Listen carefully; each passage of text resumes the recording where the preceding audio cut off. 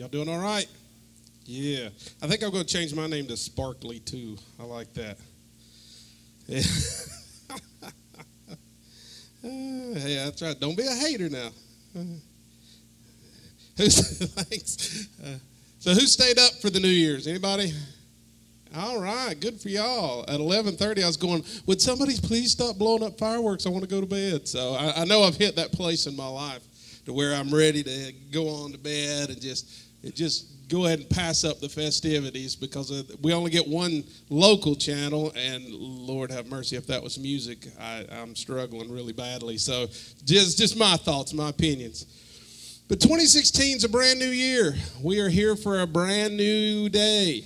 And so, 2016, God, see there? I did see something where it said, you're going to struggle this whole year because you're going to constantly write the 6 and then have to write the 7 over it, because I just finally got to the 16 right. So now 2017 is a brand new year, and thank God it is, because this past year was an interesting one, to say the least. But it's a brand new year. So how many weeks out of this year do you have? 52, okay. So how many days do you have? 365. Anybody know how many hours you have? 8,760, according to the internet, because I looked it up, so that was the best I could do. So, and the internet's always true, right? So 8,760. My brain has already quit working. 8,760. So how much time does the person beside of you have? The same. To your left? Same. To your right? The same. So we all have the same amount of time throughout this year. We all have the same amount of hours in a day. And so in my mind and in my thought process, we always, it's always you talk to somebody, how are you? Well, I'm just so busy. I just don't have time. And then you see somebody else and they're doing twice as much, or maybe they're accomplishing twice as many things. And you're going, well, how do they have so much time? How are they able to do all this? I wish I had that much time. Well, they have the same amount of time that you have. But the problem is that possibly they are using their time more wisely than you're using yours. Maybe there's things in your life that you could lay down, or maybe even some things you could put aside that maybe are holding you back or keeping you from accomplishing all the things that God has planned for you. So, brand new year, what's the first thing we want to do? Make what? Resolutions. I'm going to lose some weight somewhere. I'm going to lose some weight. Or maybe I'm going to start exercising, or maybe I'm going to do this, or maybe I'm going to do that, or maybe I'm going to quit smoking, or maybe I'm going to do these things. And so we have all these ideas, these resolutions we want to accomplish. Did you know that 92% of people who say that their goals and resolutions they set for themselves every year never get achieved? 92%. So how many of you actually accomplished a resolution you had this year? Sweet. Hey, there you go. But 92% of people. So when we do that, when we set these ideas, we set these goals for ourselves. We want to get somewhere. We want to be somewhere a lot of times than where we are. What happens? It causes stress. It causes us so much stress. I'm not exercising. We sit around and we fix a meal, and then we're like, we got to quit eating bread. Oh, there's just too much bread. And then Heather will say, well, what do you want for supper? And I'll say, a sandwich. And she'll say, but that's more bread, So I love bread. So we're going to eat a lot of bread. So the takeaway this morning, if I could give you one resolution, just one thing that can change every part of your life. So hopefully by the end, I can tie all this together, that there's one thing that can change every part of your life. So the American Psychology Association did a 2015 Stress in America study. 76% of people were worried about what? Money. 65% were worried about what? Work. 54% were worried about a family responsibility. 51% were worried about their own personal health. 50% are worried about family health problems. And 50% were worried about the economy. The Bible says, and if you'll turn over to Matthew chapter 6, because we're going to kind of remain there a little bit. Turn to Matthew chapter 6. I want to read a verse for you right there, verse 27. And it says this: can all your worries add a single moment to your life? No. So Jesus said, can all your worries add? So you're worried about money, and you're worried about work, and you're worried about family, and you're worried about health, and you're worried about your own health, and you're worried about the economy, and you're worried about what's on the news, and you're worried about who's president, and you're worried about everything. And Jesus said, can these worries add a single day? How many days you got? 365. Are you going to have 366? Only if it's a leap year. And that's by design that we all get that one. So you don't gain another day. You don't gain another hour of life by stressing and worrying and trying to become something. We say we desire a stress-free life, but you know what happens? We end up with the if-onlys. How many times have you said, well, I could do that if only I had. If I had what they had, I'd be happy. If I had what they had, I would be okay. If I had the things that they had, if I was doing the things that they were doing, boy, if I had that car, if I had that vehicle, if I had their home, if I had their money, boy, you got some money. Boy, if I had your money, you know what I'd do? Yeah, you go to work every day because that person that you're envying and desiring is probably working their hind end off to be able to have that kind of money.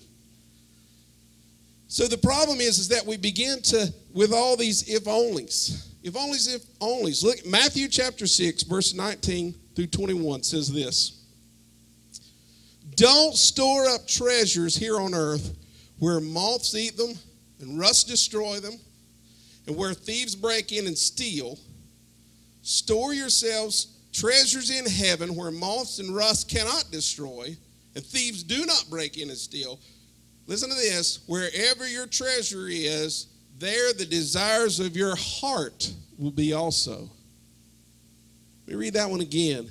Wherever your treasure is, there the desires of your heart will be also. So wherever your treasure is, if you're building up wealth and you're trying to create things for yourself, and yet you're never designing or desiring or seeking after a relationship with Christ, if you're never putting that together, then what you're going to end up is you're going to end up empty. Because so many times you can read it over and over. And this past year, God bless, I feel bad that we lost all these celebrities. But a celebrity doesn't change my life. And the thing about it is a lot of these celebrities are lonely and broken people because they accomplish so much in life, but they miss the most important thing. And so what happens is we get to that same place. It's another if only. If only I was a celebrity. If only I was making that kind of money. If only I was riding a tour bus. If only I was singing in stadiums. If only I. And yet so many of these people have missed the very thing, the most important thing. Where your treasure is, there the desires of your heart will be also. Heather and I read a lot about being minimalist, and that's something that we have subscribed to. It's not a cult, just so you know. But it's about living life with less. It's about focusing and refocusing life on the things that are most important to you. And that looks different for every person. But Joshua Becker, he writes a blog called Becoming Minimalist. And this is something he wrote on there. It says, saying you want something is one thing, and doing something about it is very different. We prove what we desire most by our actions, not by our words. So let me ask you, what is it you want most? What life change do you desire? Then ask yourself this follow-up question: are you taking the steps necessary to accomplish that goal? Or are you settling for something else instead? After all, a goal without a plan is just wishful thinking. So if you have a goal in mind, oh, I want to do this, oh, I want to be this, but you never desire or never try to set aside a plan.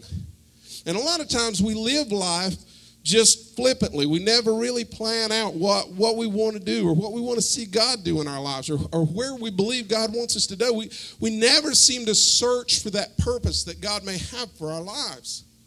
And so we don't make a plan. But you know what? God often speaks of plans. Jeremiah 29:11, we reference that a lot. I know the plans I have for you. Everything that God does is not without design and is not without planning. So if God has planned out your life, don't you think it's worthwhile for you to seek after what God wants to do in you? Don't you think it's worth your while to say, hey, I need a plan? Because most of us don't have a plan. That's why we spend a lot of time in all this stress and worry. In Luke chapter 12, verse 15, it says, beware, guard against every kind of greed. This is what Jesus was saying. Life is not measured by how much you own. And then in verse 21, he said this, yes, a person is a fool to store up earthly wealth, but not have a rich relationship with God. So he wasn't saying being wealthy was wrong, but if that's what you denote yourself to, if that's what you spend your time doing, if that's where you want to be, is you want to be consumed with becoming something without allowing God to create that relationship between you and him and create a purpose in your life for what he wants to do for you and what he wants to do in you. We all want the brass ring, but we don't want to take the journey that gets there.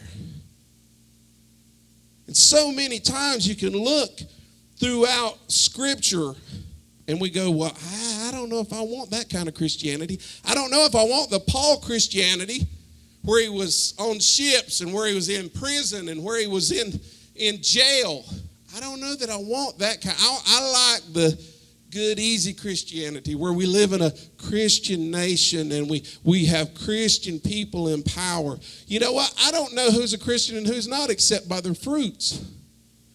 I don't know who's a believer and who's not except by how they live their lives. And by what they profess, a lot of times can just be words.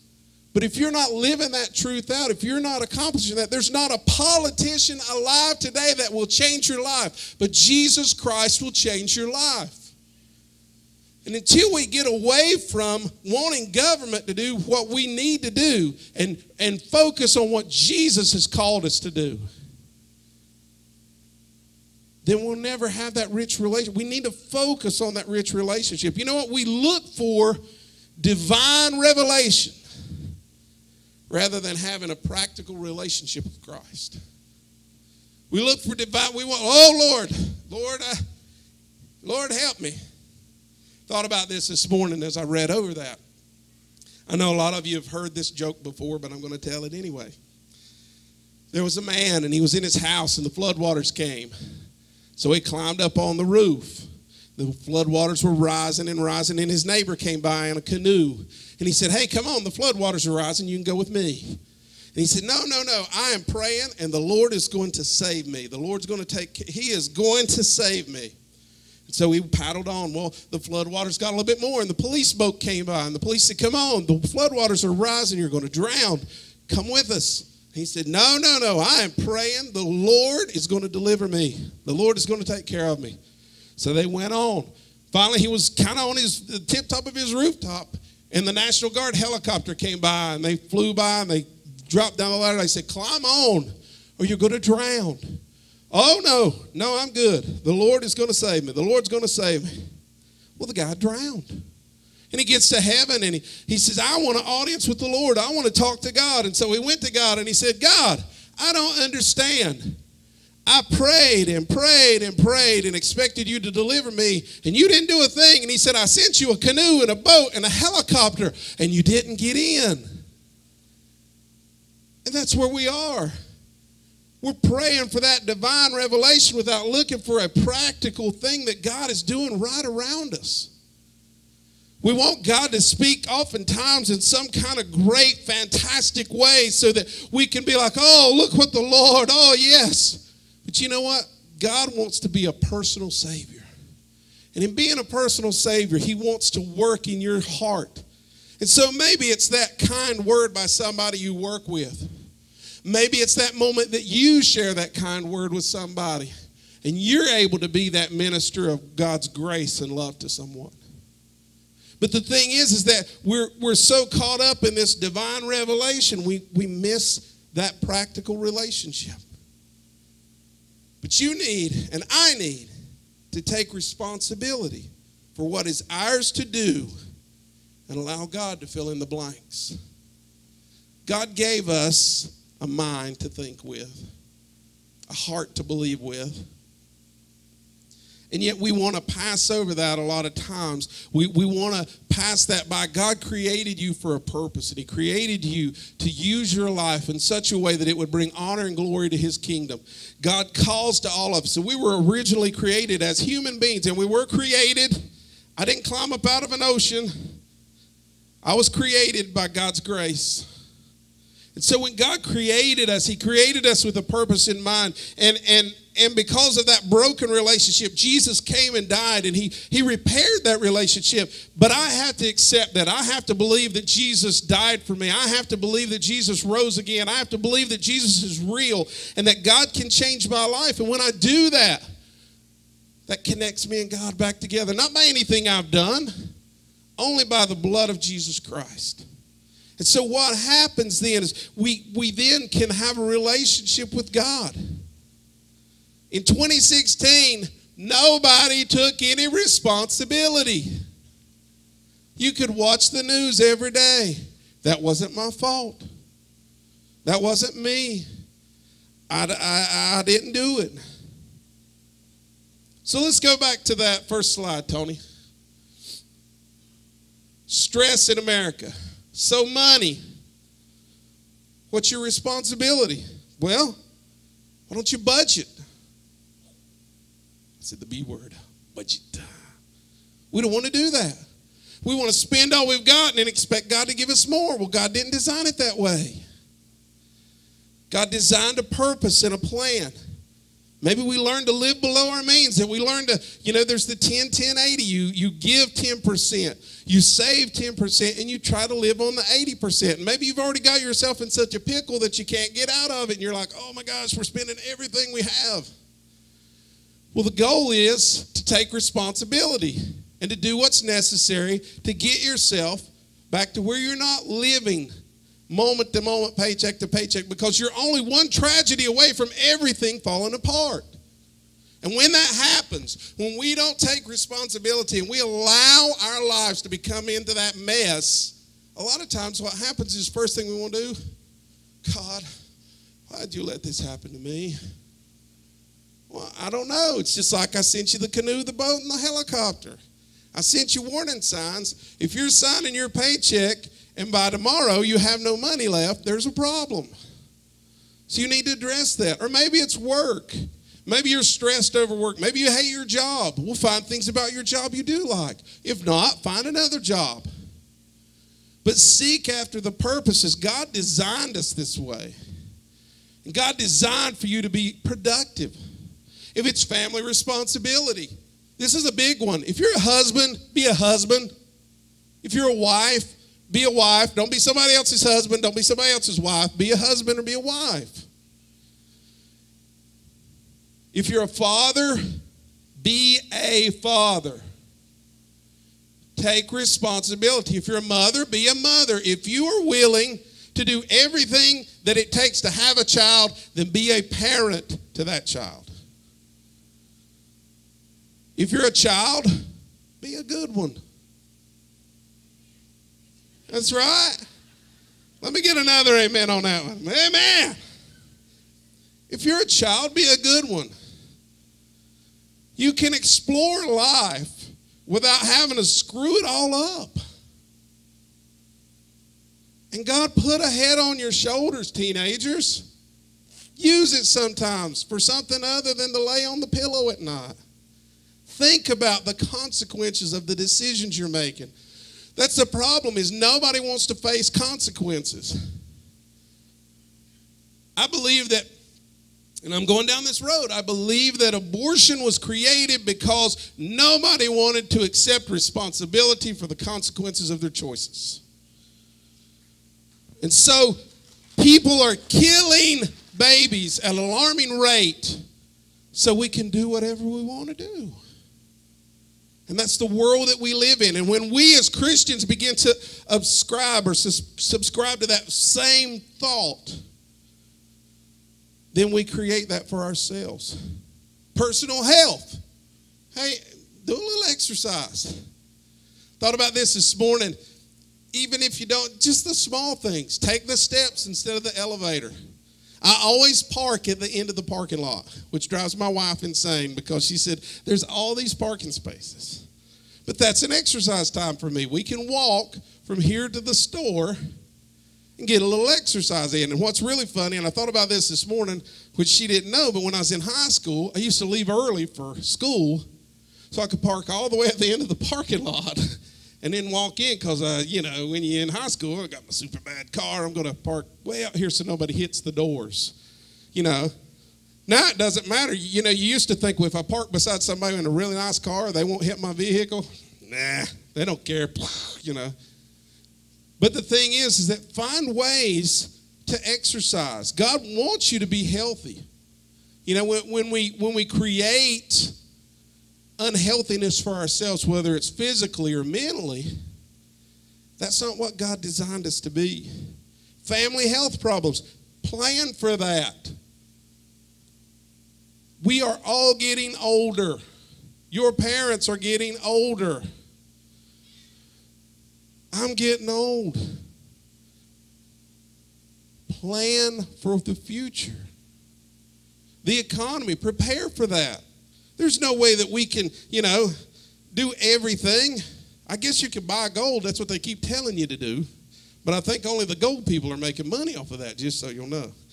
But there's no way to plan for everything. But Jesus said, can all the worries add a single moment to your life? Can every worry create a problem?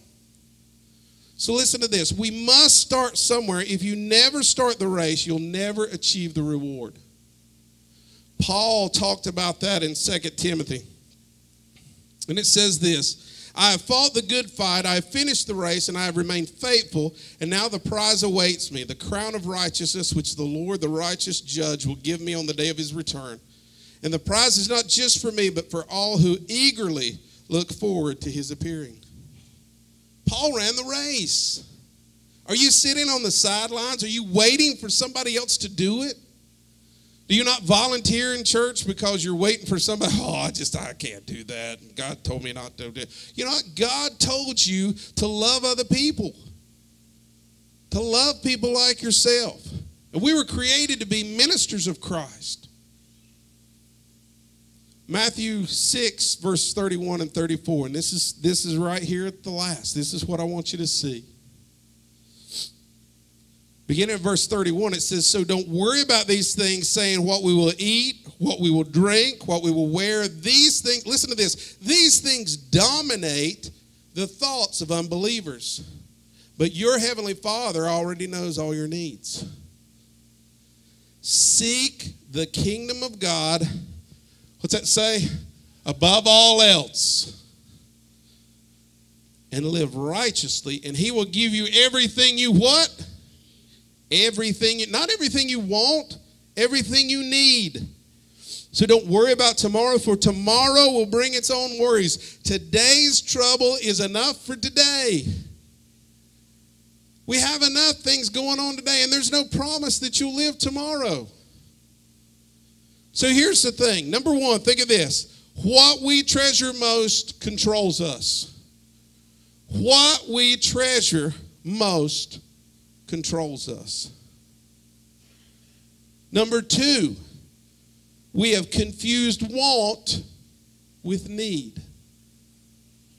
We have confused want with need. And so a lot of times when God blesses us, when God gives us something, we have a hard time processing it because it's not what we want, but it's what we need. Number three, prioritize eternal things, not temporary things. Prioritize eternal things, not temporary things. So I'm going to give you your resolution, your one resolution. Going to change everything about your life this year. Seek the kingdom of God. What?